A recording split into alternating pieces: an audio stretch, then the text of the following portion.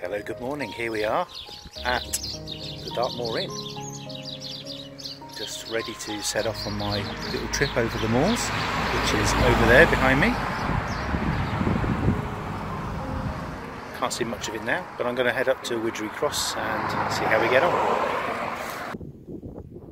I'm up at the Dartmoor Inn car park, or the Watern Cross car park, whichever one we call it. And yeah, I've just seen the hill I've got to climb. It's unfortunate sometimes you've got to go down a hill to go up a hill. Show you what I mean.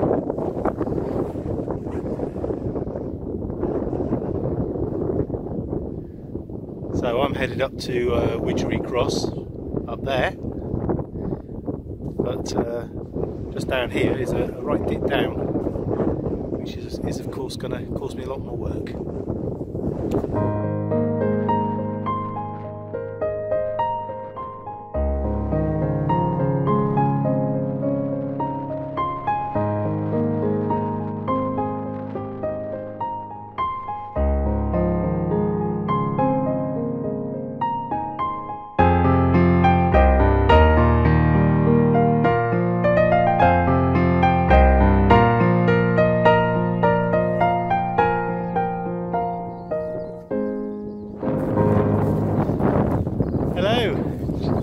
Tor behind me. I've just come from Watern Cross, over there behind me, making the big trek towards Amicum Hill now, and Great Knee Set. Got a long way to go today, hoping to get to Watern Tor if I can, or maybe Steeperton Tor, somewhere to camp.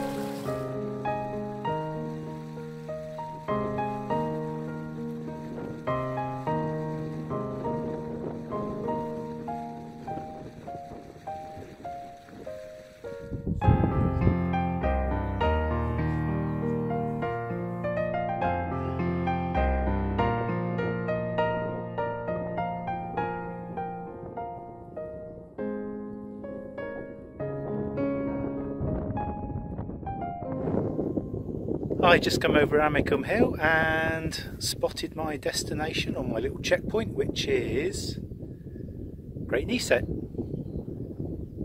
just up there. So not far to go for that little checkpoint. Then I've got to try and find my way all the way across to Watern Tor. That's going to be a bit of a trip. So plenty of time to go yet, but it is only nearly 1 o'clock.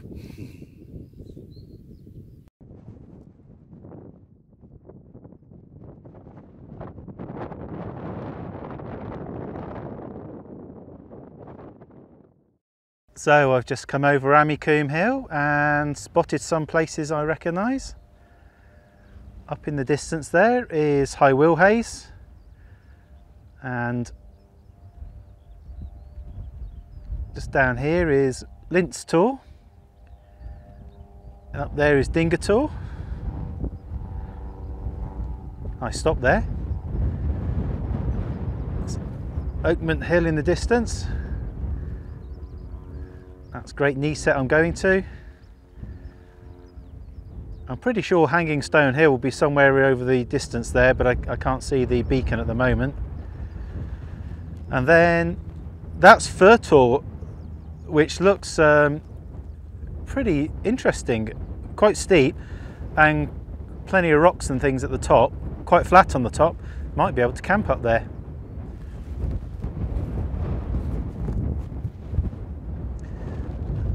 That's the back of Amicum Hill where I've just come from. So, more guided tours. Later on we could spot something else. So I'm just heading up the hill to Great Knee Set. couple more tors have come into view. I can see Black Tor there, and that's High Willhays there. And just to the left of High Willhays, which looks like a tor, is actually Fordland Ledge, something like that, Fordsland Ledge. And of course Lydford Tor is there in the foreground. Lydford Tor's 1 mile away from me, and High Willhays is 1 mile further on from that. And that's Dinga Tor there. Heading off up to Great Neset. Might stop for a bit of lunch, or I might crack on to my destination.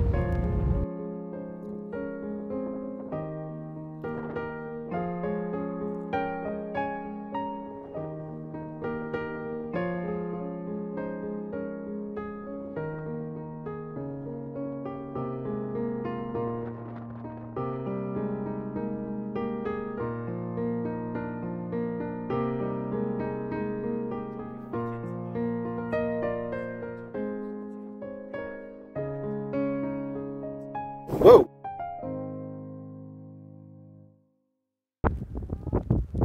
Just come off of Great Neset and saw some 10 Tors people up there, and they recommended I beeline it to over towards where I'm going, towards Hanging Stone Hill. So that's Great Neset behind me, and is it? No, there's Great Neset behind me. And here is where I'm going, which is just crazy moorland. Yeah, take a look. Doesn't look like anything except just moorland, does it? But you can be wandering along up here, and if you're lucky, you spot things like this. And here is a bog, and you don't want to be stumbling into this. Oh, my foot's already sinking. But that is wet and deep. Sometimes they're much more hidden than that, much better disguised.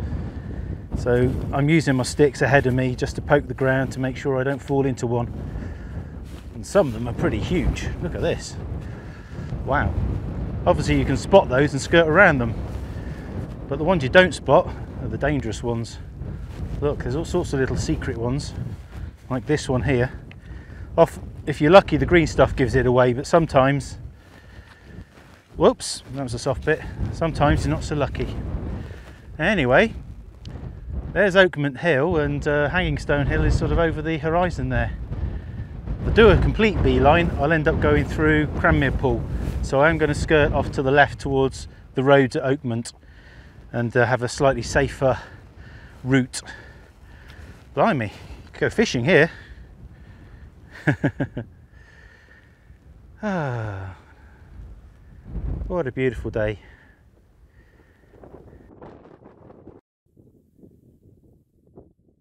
Hello again. So I decided to beeline it all the way to Hanging Stone Hill.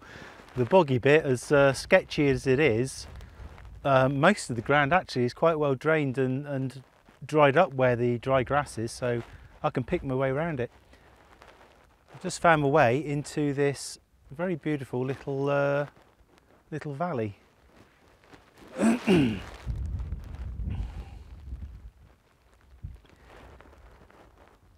tiny little stream here, right near the head. I think it is actually the head of one of the named rivers. It might be something like one of the Oakmont Heads or Tor Head, although I think Tor Head's a little bit further on. Yeah, I'll have a look on the map and check that. But yeah, I don't know whether I'll get water here or probably closer to my camp, to be honest. There's a brook right near the Watern Tor anyway, so I'll wait till I get there when I need water. No point carrying it if I don't need it. It looks like there's some weather coming in. This is what it's been like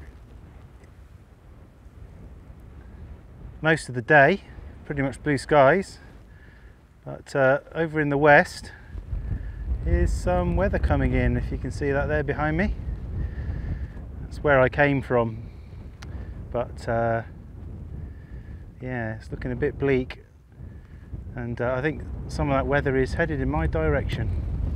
Let's hope I don't get wet.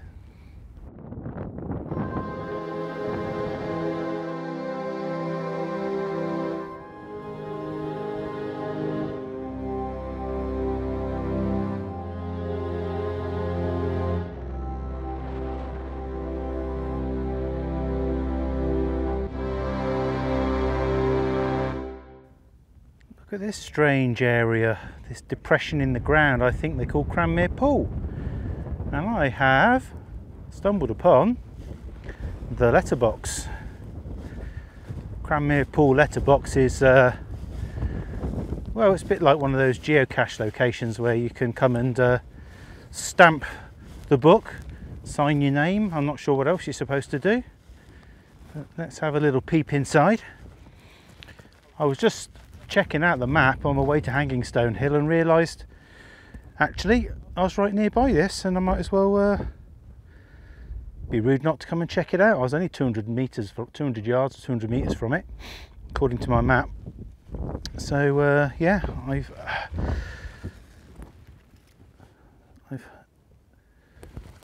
found my way here.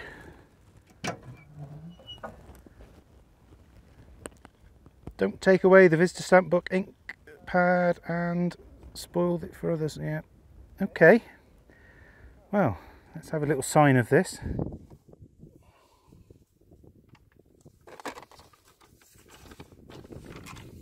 So, there's my little entry in the book. And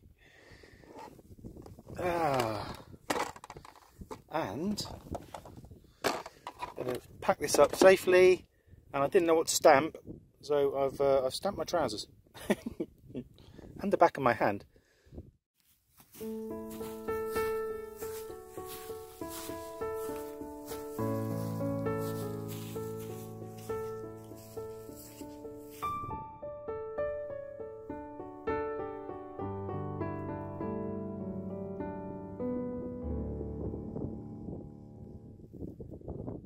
And here is Tor Head. So this boggy marshland is where the Tor River has its source. All the water draining in here finally goes past my house at Barnstaple. Wow. There's Belston in the distance, and Steeperton Tor and Cosden Hill. Don't plan on going there today. I'm heading off up to Hangingstone, which is just peeping over the top of the hill there, and then a little bit further on to Watern Tor to camp. So that was Hangingstone Hill. Had a little rest there, bite to eat, finished my water off. I need to find some now. And weather coming up on us, looks to be a little bit overcast and wet, but I'm hoping those showers over there are going to pass us by. So I'm headed off to Watern Tor, which is just over the edge of the hill there. I'm going to head down the track, down into the valley, pick up water at the bottom, and then come up to Watern Tor. Hopefully find a camp spot. Wow. Just coming down from Hangingstone Hill, and this valley's really beautiful. I've not seen this before. It's a wide flat bottom full of water and bog, and it's just between Hangingstone Hill and Watern Tor. It's really lovely. Got a funny feeling I saw somebody walk down or camp down in here, but maybe it's drier at the ends. So I was going to try and beeline Watern Tor, but I don't fancy going through that plateau of bogland. So I'm going to edge across the edge of this hillside to the track that's across there, which does take you right away across and up to Watern Tor. That's the plan. Get some water at the stream when I'm over there.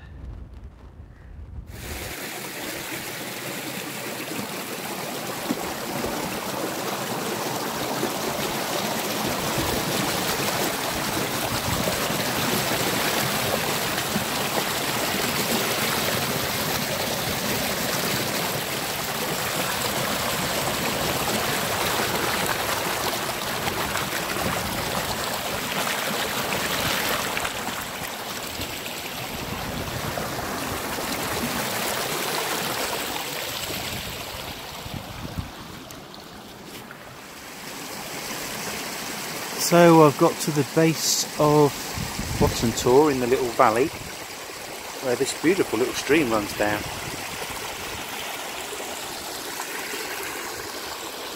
It's more like a leat, I think, or there's a lot of walls being built up at the edges to try to retain it. like across here. So I've just been down here picking up water, drank my fill and filled my bottles, and even filled my soil squeeze bag as well. I'm just wary that last time I was out I got a bit dehydrated, so I want to try and keep my water levels up. So I'll drink all that tonight and refill in the morning, I think. Right, so trek up the hill, which is somewhere up there to my left. So, made it. Here we are at Watern Tor. Take a look.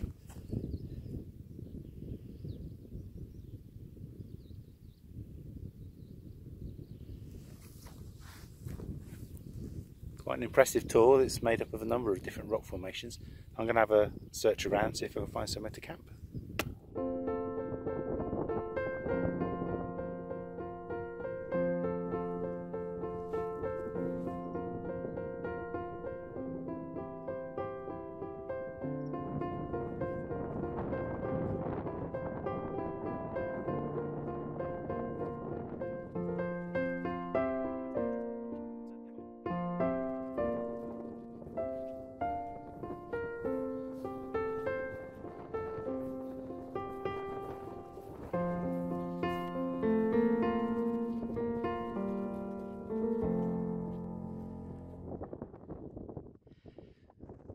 So here we are, finally got the tent pitched.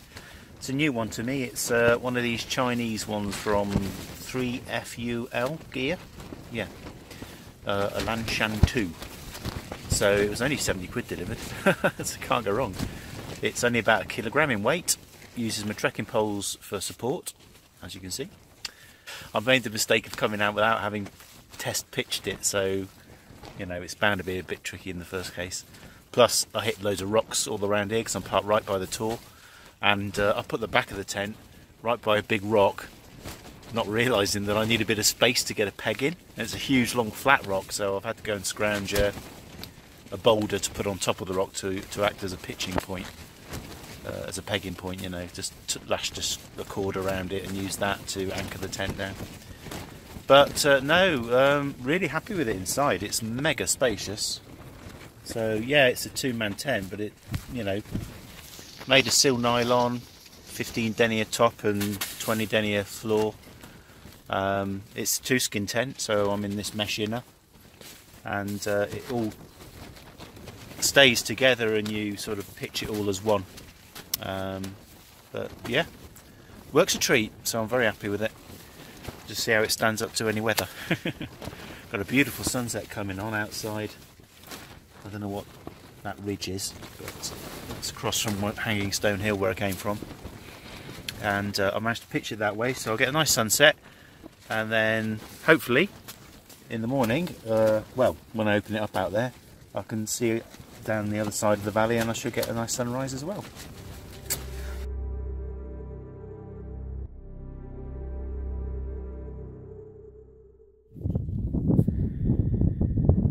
Yeah, so here is the outside of my tent. Just thought I'd show you around it very quickly.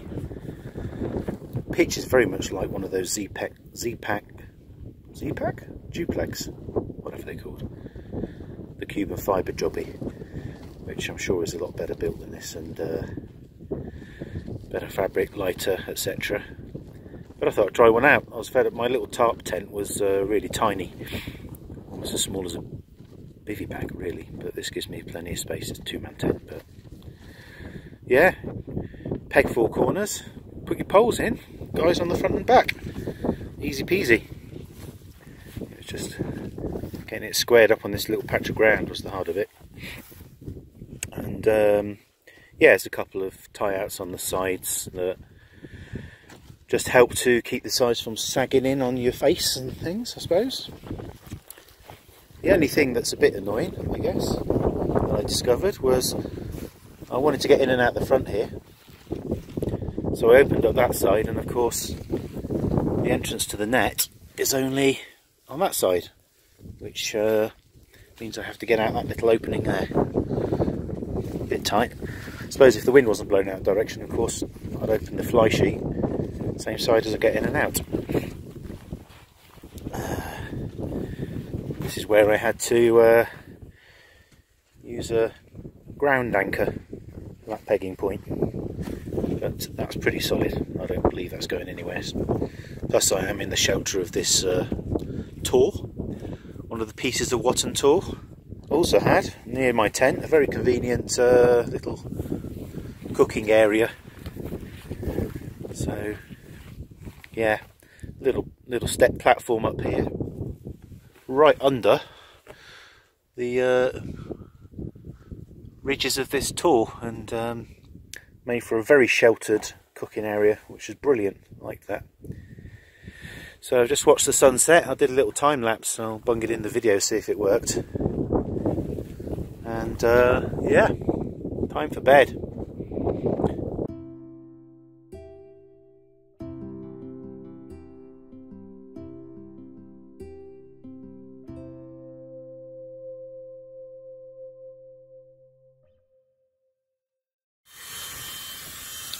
This is my one little luxury.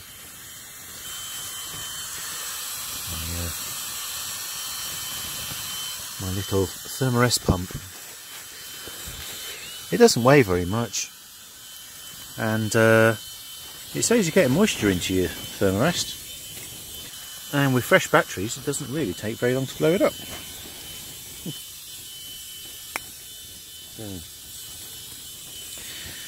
It's got dark out. Just getting myself ready for bed. There's loads of space in this tent. And plenty of headroom as well in the middle. Convenient hanging points for my headlight. Well, yep, I can see me having a nice comfortable time in here. So there it is. This end is pretty much up to filled, and it's nearly filled to feet. So when it's just about filled, you take it off and just give it a couple of lungfuls, if that, with your breath, just to top it up to pressure if you want. Cool.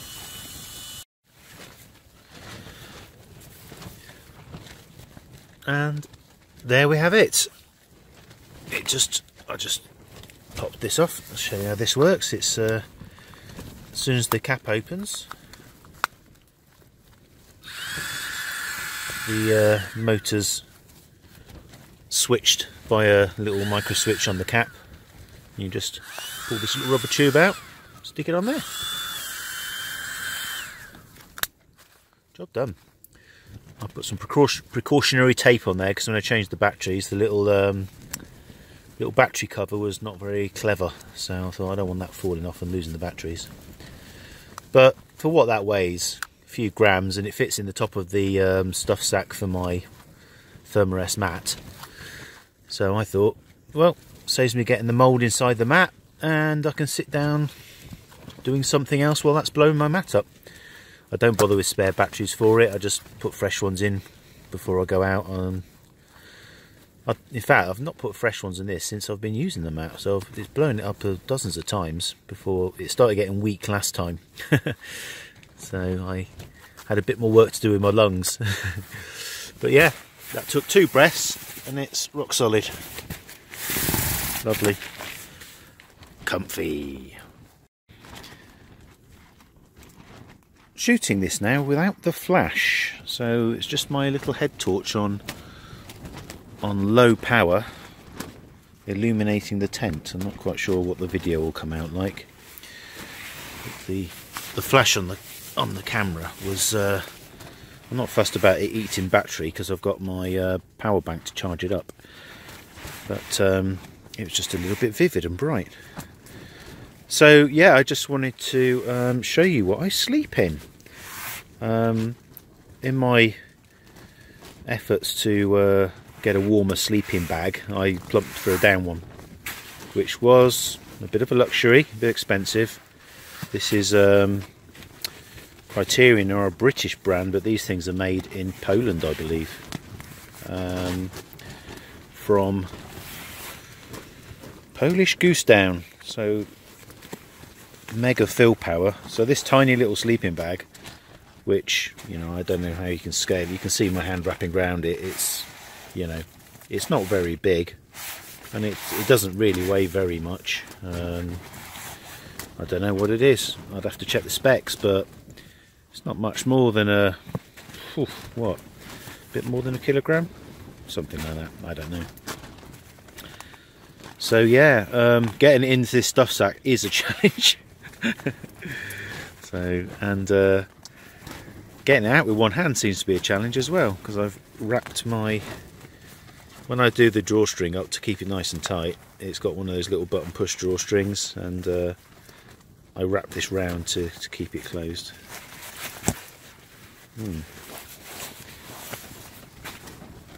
What's it done?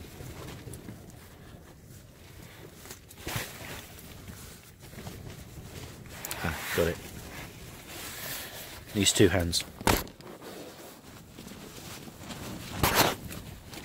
There, that needed two hands just to undo the drawstring. Yeah, there's a little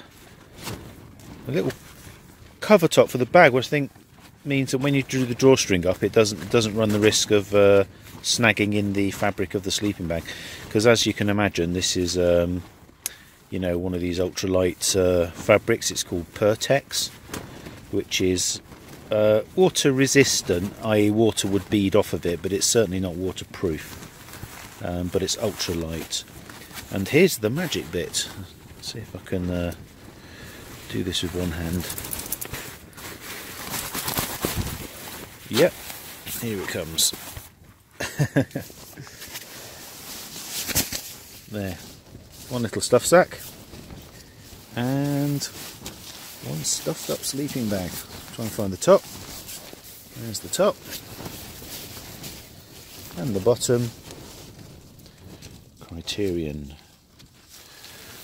So there we go. There we go. Put the flash back on. Really couldn't see very much. It's a mummy shaped sleeping bag, and it's good for, oh well, Criterion, I thought it was 0 degrees. No, Criterion say it's good for -6 degrees. So a Quantum 350. There we go. But I'm really pleased with it. It's super warm, super comfy as well. Just the plushy feel of down in this ultralight fabric is very, very nice. It is weighted on the top, so the top covering, you know, bear in mind you've got to sleep the right way up, is filled more than the bottom. All sorts of other wizardry make it a high performance mummy sleeping bag. So there we go. And that's the goose down all puffing up. Give it a shake. Let it do its thing. And ready to sleep. Catch you in the morning.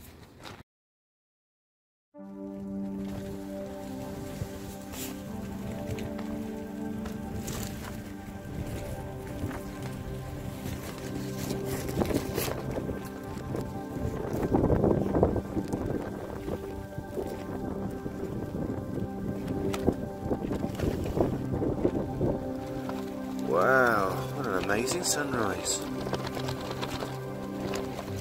That is beautiful.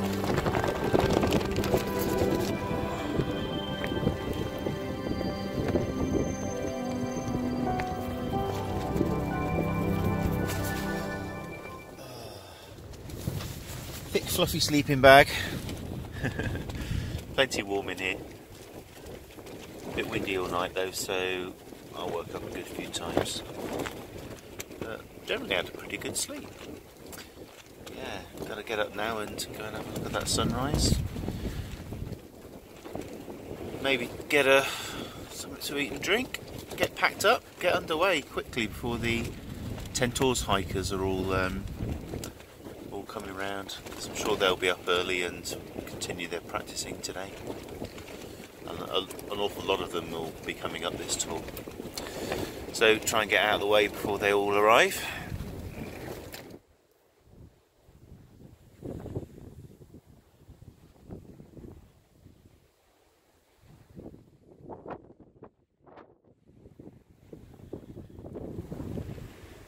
Just sat here in the shelter of the Tor, up at Watern Tor.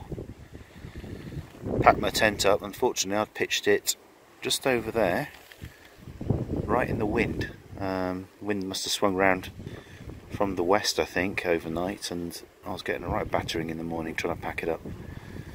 So, but over here, sat in the shelter of the rock, it's pretty quiet, and the scenery here, this view with the mist over the hills is stunning.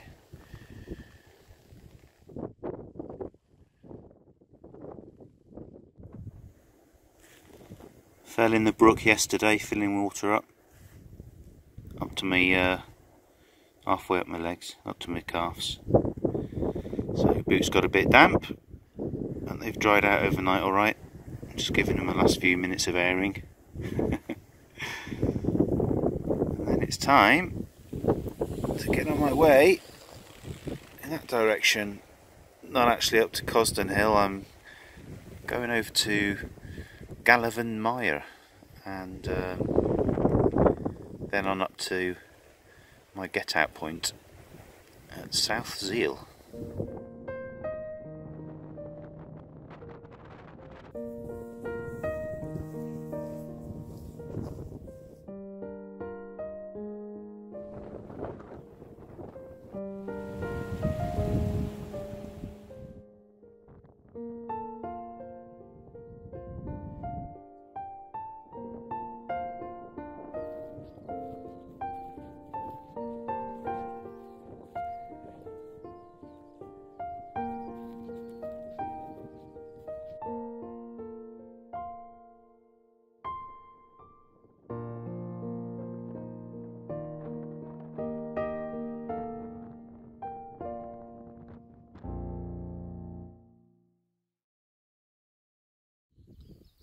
Scenery's changing.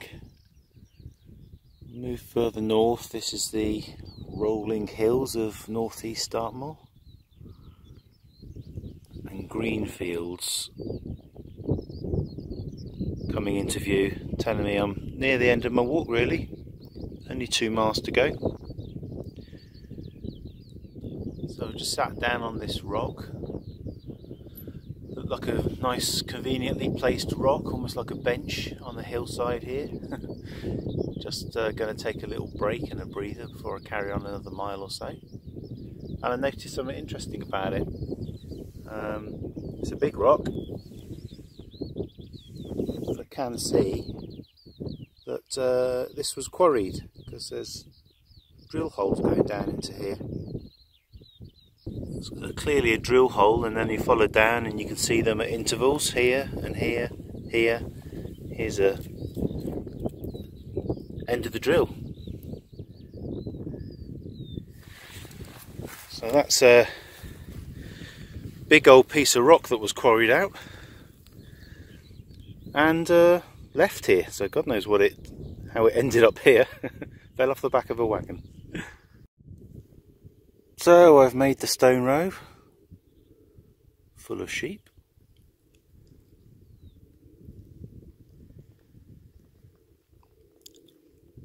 Been here before and took a close look at this big long row. I'll take a shot from the end, get a better perspective of it looking down the length of it. And I've got to find the path that takes me off out to South Zeal. Yeah, here it is. The stone row as you approach the end of it. Whoops. There it goes.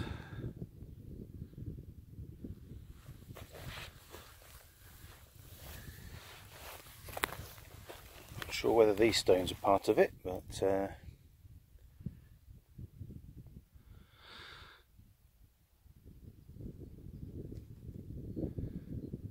makes you wonder which is the top and which is the bottom, and what the devil it was used for.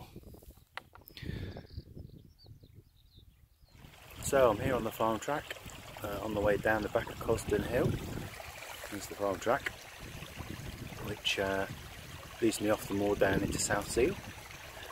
So that's the end of my trip. So thanks for watching, thanks for joining me. I hope you enjoyed this little insight into one of my wild camps. Thanks a lot.